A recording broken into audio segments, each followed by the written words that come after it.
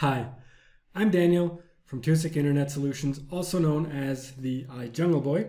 We're the creators of Tusexy, the most popular plugin for structured content and content management on DNN.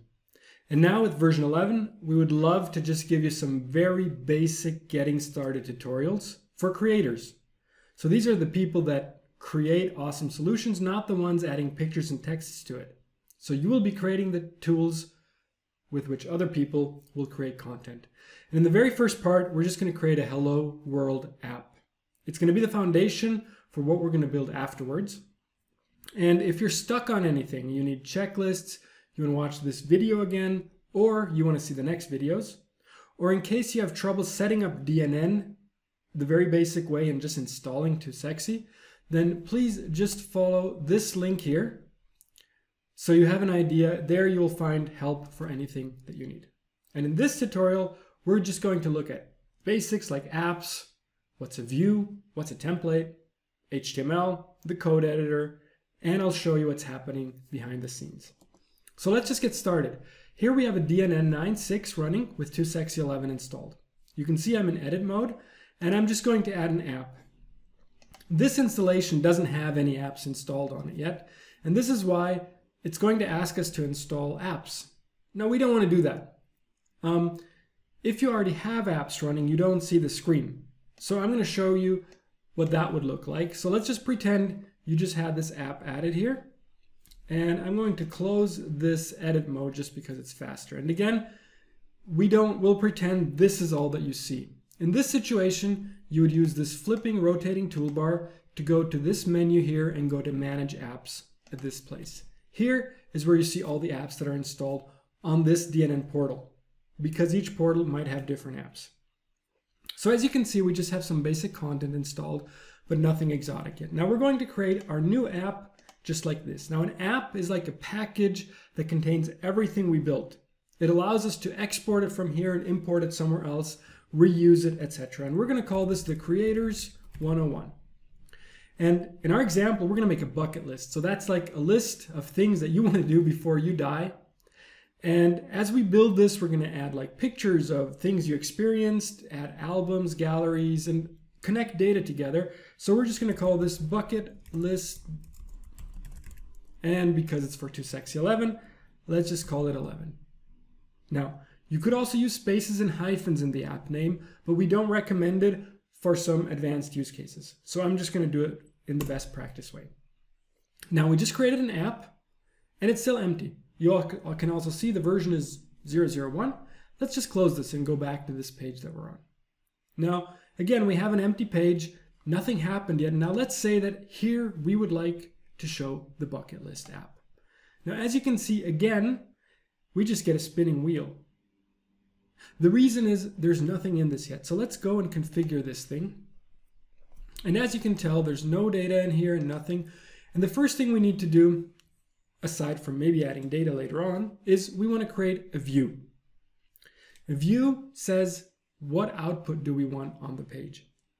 So we're going to create a view and we're just going to call this introduction, because later on this view will show more than just hello world.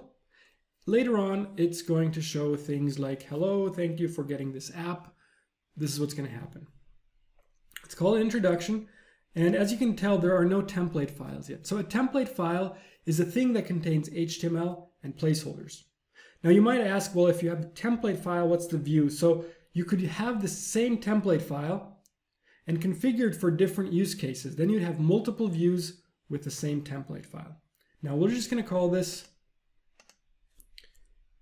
introduction and save that. We now created an introduction CS.html. That means it's a razor file. And we're going to use it in this view that we also call introduction. Now we created it. There's a lot of information here which you'll start to learn to understand later on. We can also edit the template file from here, but we're going to do it from the page just so you see the output. So let's close this again. We're back to the view here. And now we can say we would like to show the introduction right here. As you can tell, it just says put your content here because there's not much that we did yet. Now, as you saw before, we have the spinning wheel menu. It flipped over to the other side now because the template actually has a placeholder for that. And let's go and edit the code of this view. So we're in here. We're just going to say hello world, and we're also already going to say bucket list for creators. Now I'm going to hit Control S to save, but I could also hit this button. The code editor doesn't close when you save because very often you'll make changes, go back to the page that you want to see, you'll hit refresh, and as you can see, this is the hello world. So that's actually all I wanted to show you in the very first tutorial. Now, in the next minute or so, I'm just going to show you what happened behind the scenes so you have a better understanding of what's actually happening here. Now, I mentioned that an app is something like a container which has everything inside it. This is the Portal Tutorials 101 that I just created. It has TooSexy, and in the TooSexy folder, there's this Creators 101 bucket list 11. You can also see the introduction CSS/HTML, and I could also edit it here if I wanted to. It has the same effect. Now, just to complete this whole thing, let us also add an app icon to this folder. And it just has to have the right name. And if I add this and I would now go to change view or app, you'll notice it now has a wonderful little icon there, and that helps me and your users to actually detect this app and know what the differences are. So that was the very first step. Thank you for watching. Remember to check out this link here, because if you're stuck on anything or you want to watch the next part of the tutorial, this is where you'll find it. Thank you, Daniel Mettler, for TooSexy and the DNN community.